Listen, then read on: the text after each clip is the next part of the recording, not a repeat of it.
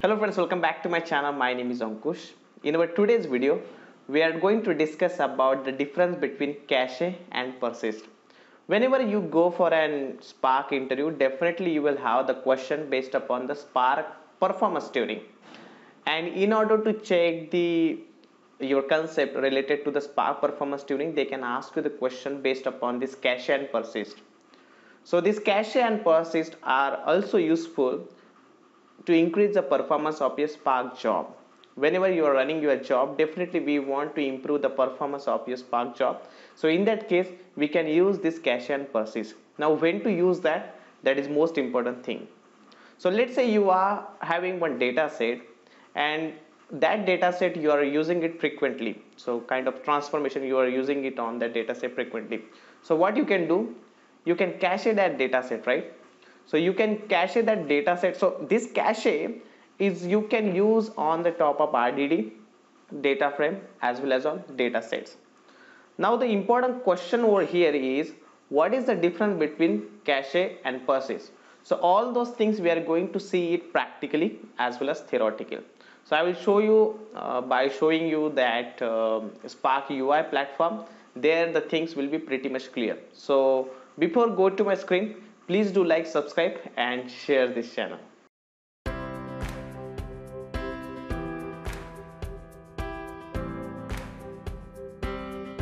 So these are the two techniques that I'm going to tell you through which you can increase the performance of your Spark job. So the first technique over here, we called it as a cache, and the second technique we called it as a persist. Most of the time the people ask you that what is the difference between this cache and the persist. So if you want to write down the cache, the basic syntax is, let's say, df.cache, and that's it. This is how you can write down your cache. Now if you want to write down the persist, the syntax will be df.persist, and then you need to mention the storage level dot, let's say we have a multiple storage over here, so I'm mentioning like memory underscore only memory or something like that. Okay, there are different storage levels are there. Now you'll ask me like, what is the difference over here?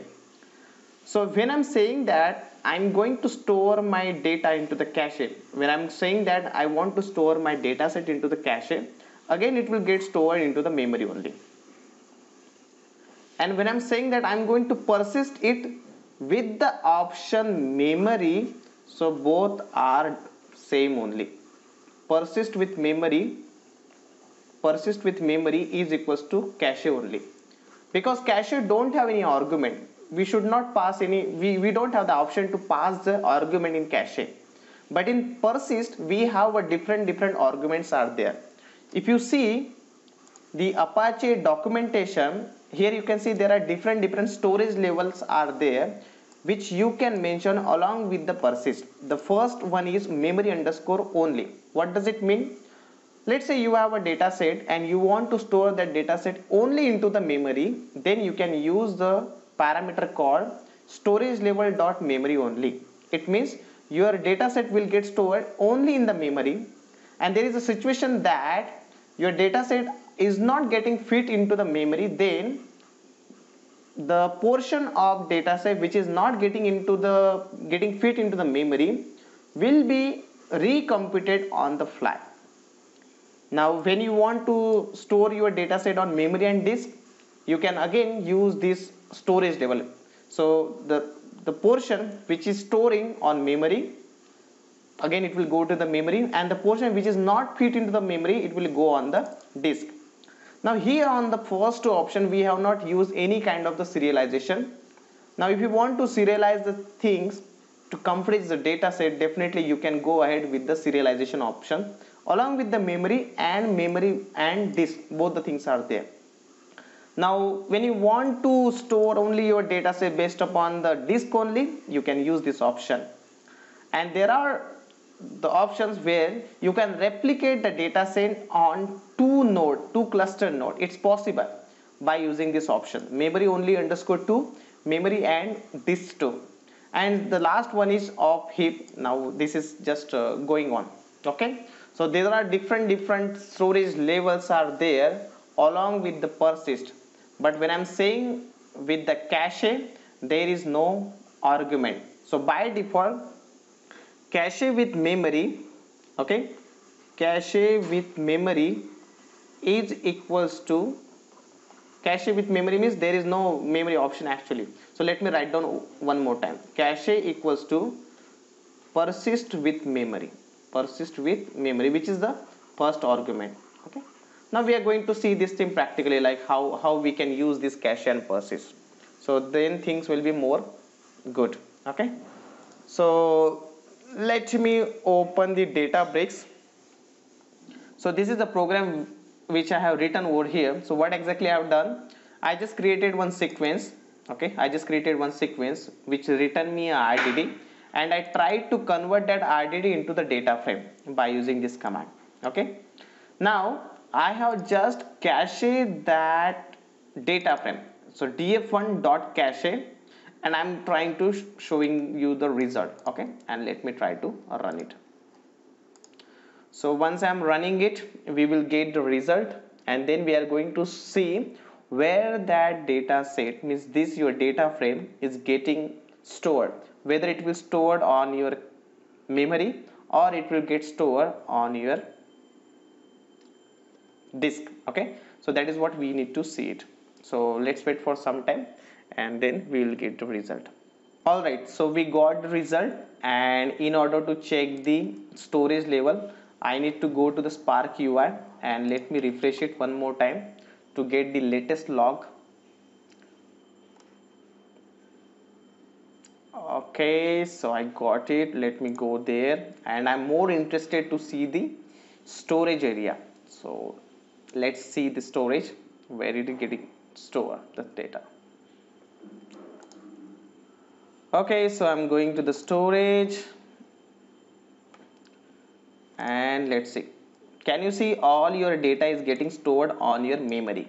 And there are 3 partitions, all are cached 100%, and all your data is getting stored on your memory only, because we just cache the data. Okay, we just cache the data. And if you want to see the cache data, you need to see the tab like storage. Okay, and this is what we did. Alright, so till now we have seen about the cache, and now let's talk about the persist. So I need to make some changes to this over here. So what I'm going to do, we got this data frame, right? This is a data frame 1, and we just use the cache method. So let me just comment this now, because I want to use the persist. So this is the data frame, and let me use the command. So what I need to do, I'll also make some changes.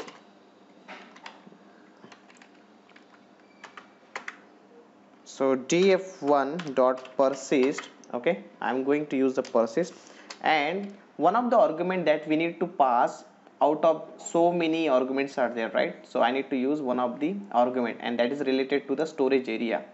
So we have seen a different storage area, and out of that I'm going to use one of the storage area, that is memory only. Okay, so memory, yummy. I can use the memory only or memory and disk also, anything I can use.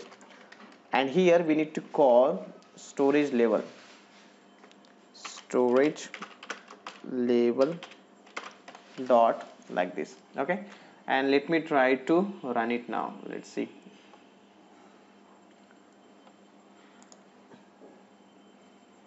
All right, so we got it. Before that, let me just unpersist the data which was there in the memory only. So let me unpersist the data. And how to unpersist the data? In order to unpersist the data, you can use like df1. So this is how you can unpersist the data.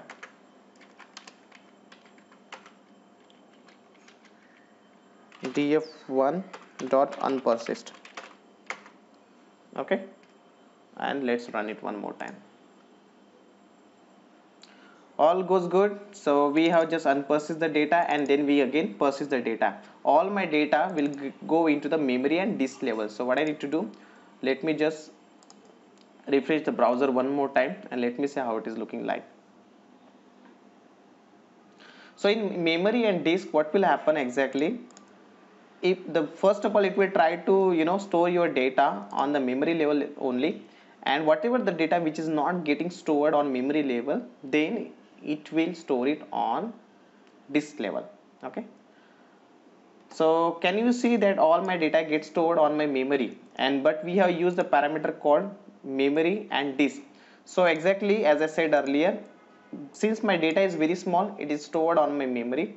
Otherwise all my data means some of the data which is fitted into the memory will get stored on memory, and rest of the data will get stored on disk. So this is how the program works for cache and persist. So let me try to repeat it one more time. So there are two techniques where you can store your data into the memory with the help of cache and persist. Now what is the difference between cache and persist? Cache don't have any argument. Okay, it doesn't come with any argument, so by default it will be memory only. Okay, it will be memory. But if you are using the persist, okay, there are different argument you can pass with the persist, like memory disk, serialization, deserialization. Okay, all those techniques you can use along with the persist. Now if you say that cache with memory only, okay, if you say that cache with memory only, this is equals to the cache only. Okay, if you say that persist with memory only, it is just like the cache only. Okay, so both the things are same at one extent. So that is the main difference between cache and persist. Now if you want to unpersist the data, let's say you think like, okay, I'm done with my job, I can use the method called unpersist. By using this you can come to know about like how to unpersist the data, and these are all things you can verify it on your Spark UI. That is the right way to check all your data. Okay, so alright guys, this is all about the difference between cache and unpersist. If you have any queries, just let me know into the comment section, and if you like this video, please do like, subscribe and share this channel. Bye bye, see you again with the next interview question based upon the Spark and Hadoop.